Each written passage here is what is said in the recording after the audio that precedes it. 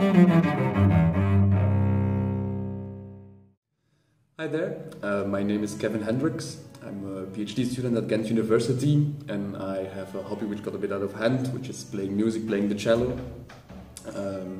So by the time I started to take classes with Artem, I already played in several orchestras for quite some time.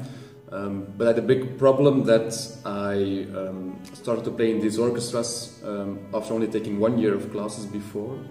So with all the difficult things in the orchestra, I learned a lot of bad habits, which was actually, I think, the worst thing for Artem for me to get out. These bad habits that I learned there. But actually the classes were really rewarding.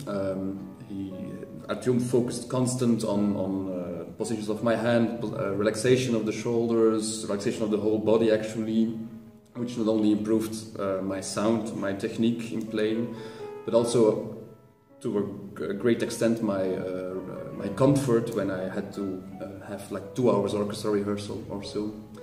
And so even now when I play in the orchestra, I still hear Artem's voice telling me to relax or to try to sing what I have to play, which actually helps a lot with my sound and with my comfort in these rehearsals. So if I have to conclude with one, I think which is the best characteristic in Artem's teaching, it is perseverance. So he will, if he tries to teach you a new technique or something new in general, he will not give up, even if you keep on struggling with this for weeks.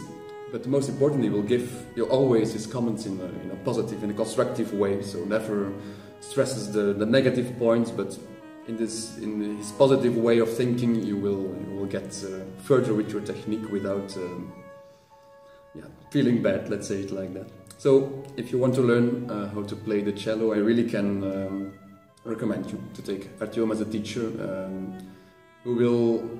He will give you all the best, all his knowledge in the best way he can. And so, yeah. If you want to learn to play the cello and really enjoy it, which is I think important, then I can only say that I think that Artem is one of the best teachers you can find.